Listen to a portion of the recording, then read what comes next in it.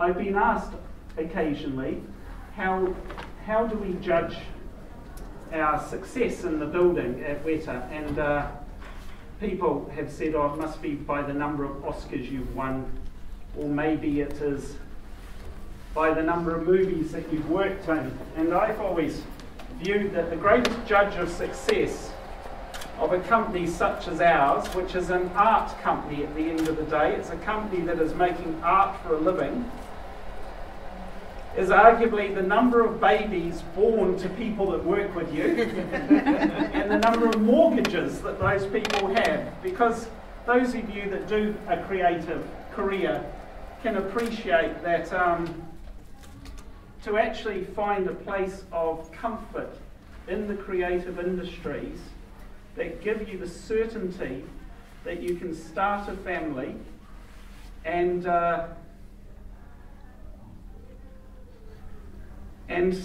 buy a house is very, very difficult. So I love the fact that within our company, over 80 people have ended up having babies, and almost a very large number of our staff now own their own home. And I think about where we started and how tiny the company was and how difficult it was for all those years for those people to ever imagine a life of stability. But here you go, 25 years later, we're in a situation that many of our staff that have been with us since the beginning of the company have now managed to get some level of normality in their lives and are enjoying the fact that they can have some stability. Now, unfortunately, it is still a bit of a roller coaster, what we do for a living, because of the madness of the film industry. But we are very fortunate that even though we're in that tiny corner of the world, we continue to do what we love to do for a living.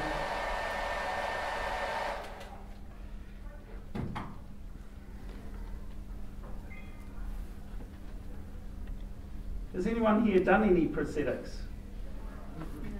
No? Oh, it's a wonderful thing to get into. You can get into it in a big way as a hobby. No. Obviously, you've done your nose. Did you glue your own nose on? Yes, of course. It's challenging, eh? It is. Doing it into the mirror. I make prosthetics. Great. Yes, your hands are amazing. What have you made them in? Silicone. Silicone. Did you sculpt them? Yes. Wow, incredible. Challenging, eh? I make it now, but I'm not finished. Okay. Can I have a look at your hands? They're beautiful. Are you exhausted? Your thumbs are getting sore? Yeah, I feel better. So yeah, better sculpting. So, Guys. I can talk. Yes. Ich kann schwer halten. Ich kann nicht so richtig. She can hold a sword. Wonderful. Well, you're very fortunate because I don't think many of the dwarves could. I tell you our problem with the hands, and if you don't understand, please have someone translate because you may find this interesting. The challenge with the hands, we normally would make a hand in this shape, which is halfway between this and that, yeah? But the issue is that if we did it in this shape, we would have to have done a two-part mold. And you probably did a two-part mold. Yeah. Yeah. So if we had done a two-part mold, because of the crazy, crazy short time that we had to make the hands, we had to have the hands ready in under 7 weeks. And we had to do a new pair. We had to have the ability to do a new pair every day. We couldn't actually do them like this, even though we knew that we needed to, because we needed the actors to stand naturally and be able to move their hands easy. But we ended up having to sculpt them like this, so that we could get them out of a one-part mold, so there would be no seam around them. Because if there was a seam, we would never have got them done in time. So it meant that all the actors had hands like this. So you will see in the movie sometimes that you see them walking along, which is not very good. But that was a simple result of not having enough time.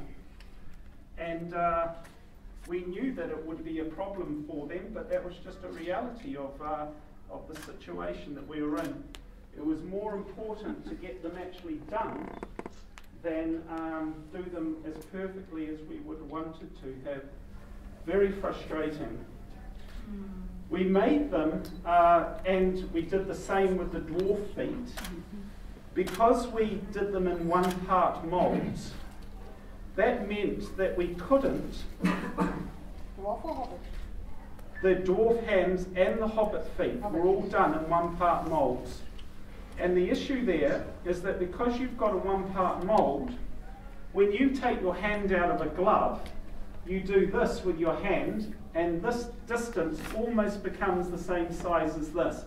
So you can extract it out of a hole, yeah?